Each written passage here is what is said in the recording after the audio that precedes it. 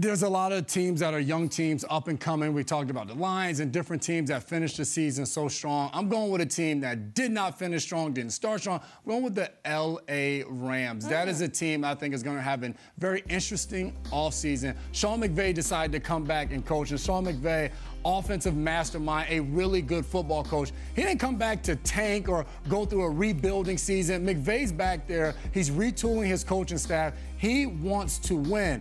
One issue that the Rams have is they don't have a first-round draft pick. Haven't had one for 7 straight drafts. The last one they had, they drafted Jared Goff.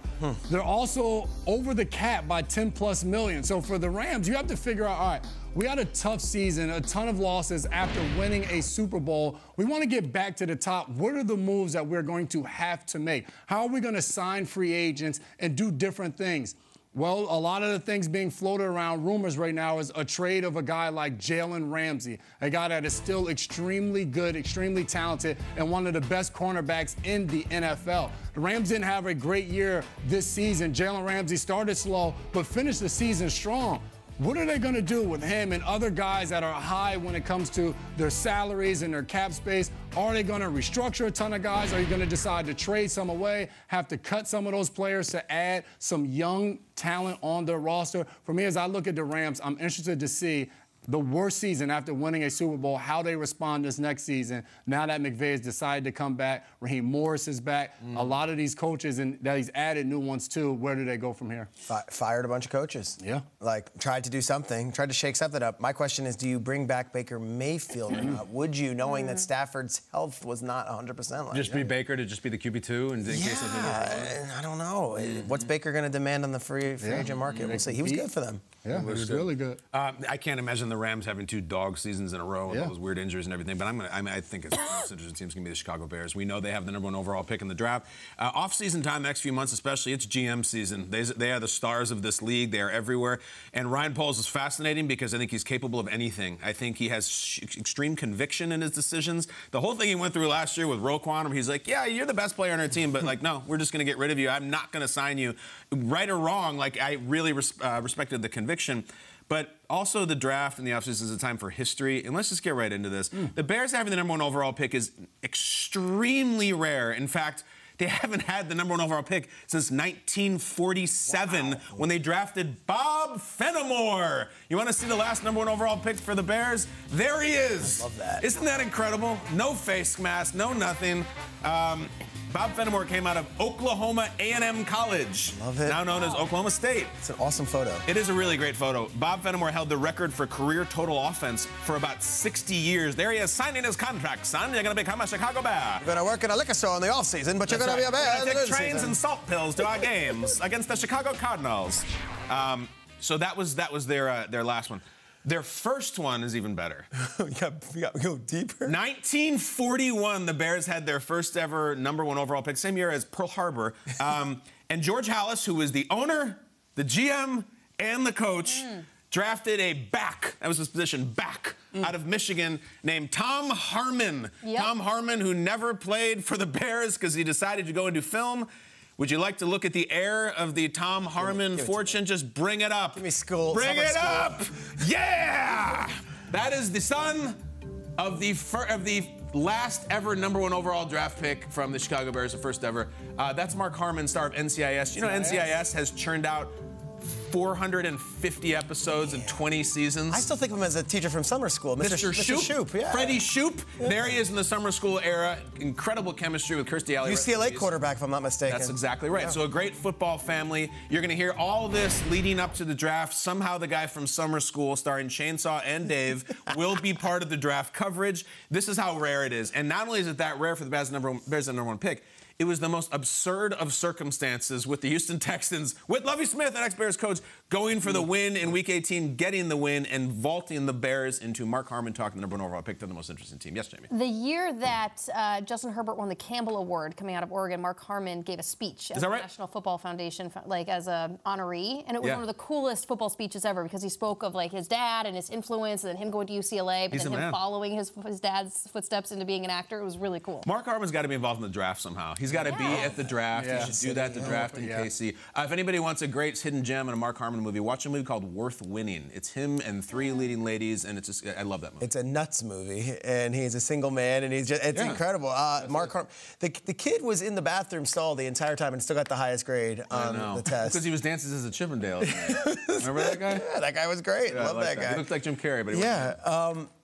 Great transition. We go from one Hollywood superstar to a team that's looking to get some Hollywood glow going. The Raiders moved to Vegas a couple years ago, and they went to the playoffs 2 years ago. They have a new coach now. Like, what are the Raiders doing at quarterback? They let go of the franchise guy, 9 years with the team, and they don't have a backup plan. There is no, like, well, we're letting go of him because we have him.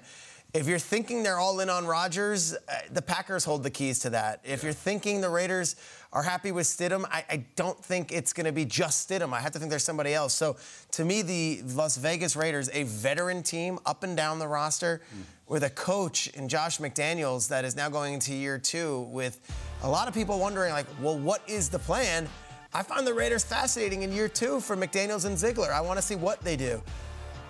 I would think they're not going young guy at quarterback. I would think that this team is such a veteran squad. Look at Deuce Gruden, still in the roster. I love it. He's still in the company? Still there. Yeah, good for him. Deuce, he's like, I'm my own man. I'm going to be doing this. I don't care. Tell you, I'd like to think they're going to go all in on Rodgers. I would like to think that Devontae Adams is there and say, hey, let's make this push and let's actually get over the top and let's go Rodgers. I don't know if that's a sure thing. I don't know if, A, the Packers are trading him. I don't know if the Jets are going to offer more. Like, I can't say that Rodgers is coming for sure to Vegas. So if not Rodgers, then who?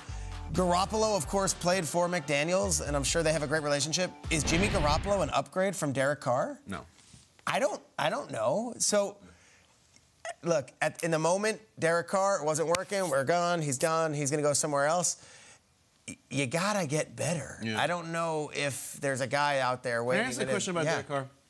So this whole thing where he is not accepting a trade and wouldn't say, yes, I'll extend the contract and everything, do you think if they had handled the end of it differently, he would feel that way? Like the way that they shut him down mid-season, if they had let him play out on his own terms and treat him a little differently, might he be a little more magnanimous in the terms of his contract? You could go one or two ways. You could say they benched him, which happens any team. And he fled the team, and he quit on the team and said, I'm not going to be around. We don't know the story, but it could also be that the Raiders told him, don't go around. Like, that's the question of how this thing ended. But to your point, no way he was going to let them get some compensation for him. He might make $10 million less out of just the fact that I wasn't going to let the Raiders determine my fate. And the fact of once they made the decision that, hey, we don't want to move forward with him, if he continues to play those last few games and gets injured to the point where now you can't release him, now he's on the roster, you don't want him, and you owe him $40 million for next season. Okay. So. And that all sounds very logical, which then leads me to think that it may just have been straight up handled poorly. Like, did they approach him? Did they frame it in the wrong way? Because all of those things make sense. He is an emotional person. He wears his emotion. We see it in press conferences. So knowing that about him and considering if you're in those meeting rooms, like you'd have to think like, okay, let's handle this the right way, have those conversations the right way. So you kind of think like, did the Raiders just botch it? I don't know. How sweet would it be for the Bears, the Vikings, and the Lions if Aaron Rodgers was not in that division? Probably be good. It would be really good for the Lions. I think the Lions are going to be great next year. I'm really excited about them. 2 first-round picks in the 2023 draft. They have a ton of draft cap space, available in 2023. And the way that they played the last 6 games of the season, now they have a most notable free agent that they have to bring back and should bring back is Jamal Williams. He was on the show saying that he wants to return as a running back. DJ Shark is an option on the outside, but there's also a couple wide receivers you can get in the draft. But to have two first-round picks and to have money to spend implies that you could trade to get more draft picks if you'd like. You could keep, but they have money to spend, go out and get veterans to bring to a team. Now, they've lost 2 assistant coaches over the last week, both to Carolina. Deuce Staley went, as well as Todd Wash, who was a defensive line coach. So I just think they were already good. And then to have that much wiggle room financially and that many draft picks, they have 6 total, I believe, or 7. Keep getting them mixed up with the Eagles. But the Lions, I think, could be great, and they're going to be really fun to watch. I could already sense they're the team this summer. I was thinking that same thing. They're the darling. Who's going to take them to win the Super Bowl, though? That's the extreme. That's the extreme. Peter, let me ask you. There are a couple of mock drafts I saw had the Lions taking a quarterback. Really? Yeah, because of the cap hit that Goff takes in like next year and the year after. That's interesting. Yeah. And that surprised me when I first read it, but then when I saw the reasoning behind it, I thought that was curious. Yeah. Nothing's off the table. When's your mock coming out? You doing a mock? We wait till after the combine. All this stuff is nonsense until after we know what's going on. Until Peter can lay his eyes on him, then he. It's not even lay my eyes. Let's talk to the general managers. Let's get some actual info. I like the mock drafts, but I think even the guys who do them on our network, Daniel Jeremiah, Bucky Brooks, they would tell you combine is when it gets solidified. Yeah.